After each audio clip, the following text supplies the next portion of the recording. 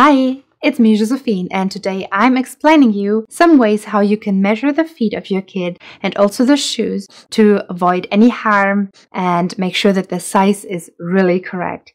Because kids often tell us that their shoes would fit even though they don't, because they just don't know it better.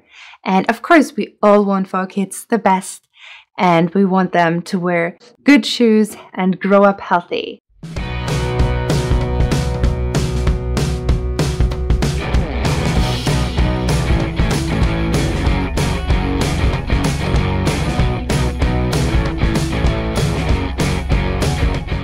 Okay, let's get started. Let's start with the shoe. How to measure the kid's shoe. Some people, I've seen them measuring the shoe from outside, and I also saw people when they had the kid's foot in the shoe and trying to figure out where the toe is. All of these are very old school ways to measure, and they don't actually really work. And if you're measuring this way, then you really don't know, is there really enough space for the child's foot, and is it really the way it's supposed to be? The outside is way bigger than the inside, and it can be so different depending on what kind of shoe you're having in your hand. So this shoe has a complete different outside size as our other shoes, what my daughter is wearing, and still they're inside all the same. So what can you do? One thing I really love is the plus 12. That's this. With this, you can easily measure the insole by going here inside and moving this to the front like this. I have it now here up on the biggest spot, the longest spot, and I have it on the back. I make sure that I don't push it too far to the heel, even though I do push it well to the heel because of the shape of that shoe. I don't know if you see that, but I have looked at my daughter's foot and her heel and how it's shaped. And if I would push it too far in that direction, then it would push her here inside of her foot and it would hurt her. So it is very important to look how is your kid's foot shaped if you're measuring the shoes for your child. And now I am able on this side to read in the UK size plus in millimeters the size, and on the other side the UK size plus inches. And this is really very helpful. I show you here how this works. You just push it and it gets longer and longer. I also measure my shoes with that, or the shoes of my husband. It is really easy. I love also to take it with me if I go and look for new shoes for us, because it's just often faster than to take off all the things of my daughter, and I can do this still if I'm sure that the size could possibly fit. And it is also less complicated if I just let her look around in the store while I look at the shoes, and it is really making my life way better and way easier. It is also important that you are measuring the width. There are different ways to do that. You also have, of course, different ways than this to measure. You can get the insole out, then it's pretty easy to measure the width and the length. This shoe does not have an insole, but there are different ways what you can do then if you don't have that plus 12.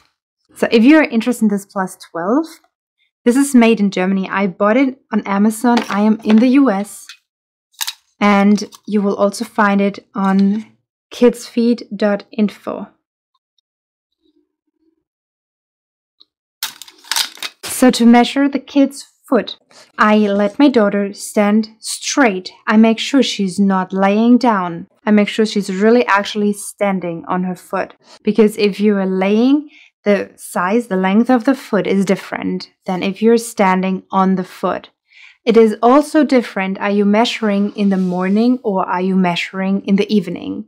So I make sure usually that I measure in the evening. Usually in the evening her foot is longer. So it's the best if you just measure in the evening, because we are getting heavier during the day and our feet get longer, and then they kind of I shorter in the morning again. I hope that makes sense to you. So I make sure I measure both feet, left and right. Feet can have different length, so it is very important to measure them really both. I measure the length, I measure the width. When I measure the length, I make sure that I'm going from the longest spot to the other longest spot. So this is kind of here in the middle, and here the big toe, and this is what I'm measuring. That is also what I'm measuring with this inside of the shoe. I go the same way. I also measure the width, also again from the widest spots. That would be like here. And then if you really don't have this, what you can do is you can cut that shape out and use that. But it's very, very important that you do not forget that there must be space to wiggle the toes. Otherwise, your child is wearing a too small shoe again. And to do that, there are different ways. Of course, you can just add a little more space and cut it out with that.